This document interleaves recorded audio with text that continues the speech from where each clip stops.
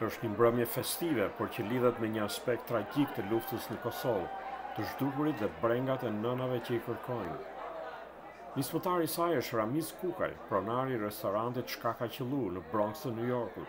Kjo ide ka lindur para disa viteve, pikërisht për herën e parë kur e pash fotografinë e njënës prej nënave të Gjakovës me sofra me 5 pjata plot edhe duke pritur familjarët e vet, cilët janë zhdukur në kohën e luftës para 20 viteve. Ndaj tyre ndihem shumë boxhli.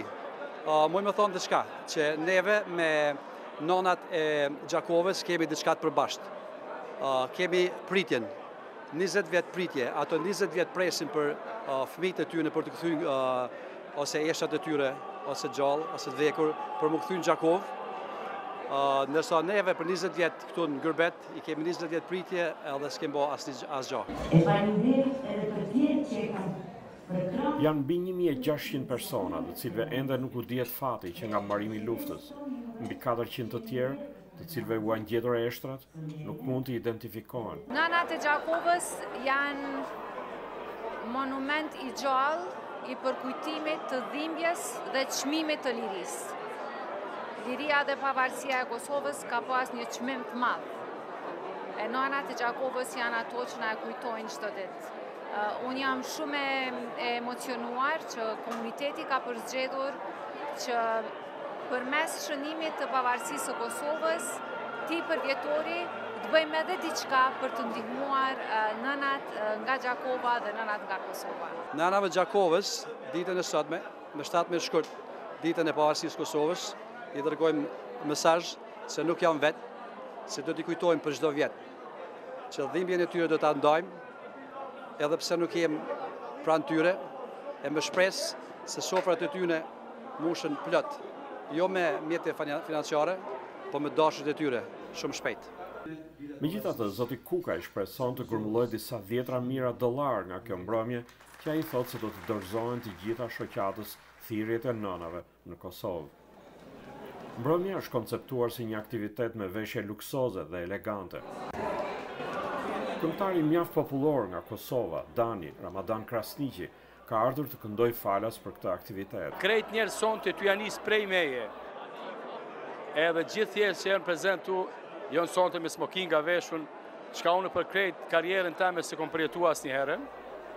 Dani është me origjinë nga Peja. Pejo lule duga gjinit, buz bistricës sanës drinit, vale valpor si flori, plot me vasha djem të ri.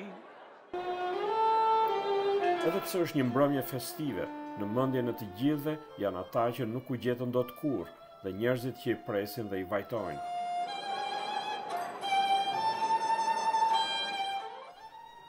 Marko Kepi, organizatës Rënjët Shqiptare, tregon rastin e një nëne në Kosovë, pjesë e një grupi që kërkonte familjarët e zhdukur. Mes tyre ishte edhe një nënë shqiptare që nuk bëte fjalim, ajo vajtote, po vajtote në ajër, sepse nuk ishte ku të vajtote se akoma nuk ishte gjetë asnjë pjesëtar familjes vet. Dhe për këtë qeveri shqiptare në Shqipërinë e Kosovë, përgjithësi duhet bëjnë më shumë për këta viktima, që mos t'i harrojmë si që harron viktimat e çamërisë. Për të grumbulluar fonde për shoqatën thirrjet e nënave, këtu është organizuar edhe një ankant. Sa? $1.000? Okej. Në shitje janë disa objekte, një shqiponje krijuar e tëra me gosht, topi me të cilën ka luajtur ekipi i Kosovës në aktivitetin e parë ndërkombëtar, një bluzë me firmat e ekipit që kualifikoi Shqipërinë për herë të parë në finalet e një kampionati evropian. Edona Lalloshi ka ardhur nga Kosova për të kënduar në këtë mbrëmje. Jam e lumtur që sadopak në këtë mënyrë edhe unë me punën me profesionin tim të kontriboj për gjithë ata që dhanë jetën për lirinë tonë që ne sot po e gëzojmë.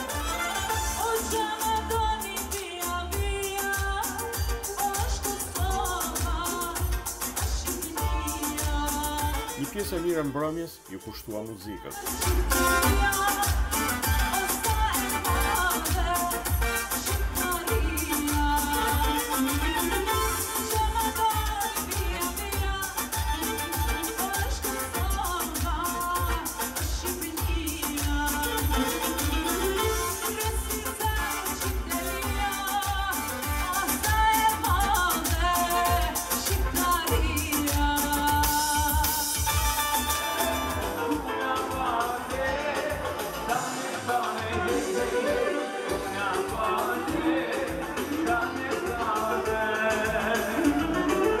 zërin e Amerikës, Ilir Ikonomi, Queens, New York.